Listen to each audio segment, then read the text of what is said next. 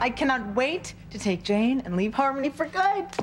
Honey, look, I know you're anxious, and that's great, but it might take some time to get the transfer, and I haven't even talked to Julian yet about this.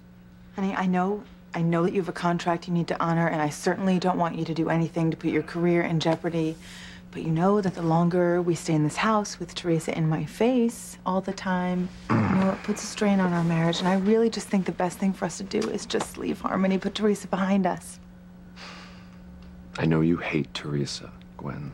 Hate her? Oh my God, try loathe and despise. I get it. I get that you want to get away from her. I'm just wondering if that's all this is about. Honey, what else would it be about? That's what I'm asking you right now. Is your wanting to leave Harmony about more than just Teresa? Why else would I want to leave my family and friends other than get away from Teresa? You can think about the horrible things she's done to us, the incredible hell she's put us through. You know, you just take one of those things and it's bad enough, but when you combine all the things she's done to us, really, I'm surprised there's not some human rights group waiting outside with a helicopter to whisk us away from her. Okay.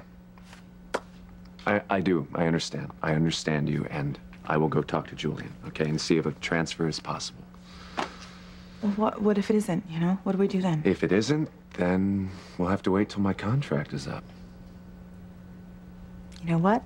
I am sure that there will be another position open for you somewhere else in the company, just so we can get out of here. I know. I'm committed to relocating. I am. I'm just saying if it's not doable right now, we might have to wait a month, maybe 2.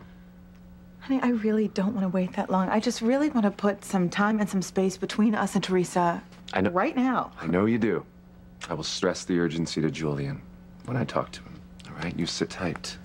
I'll be right back. Okay.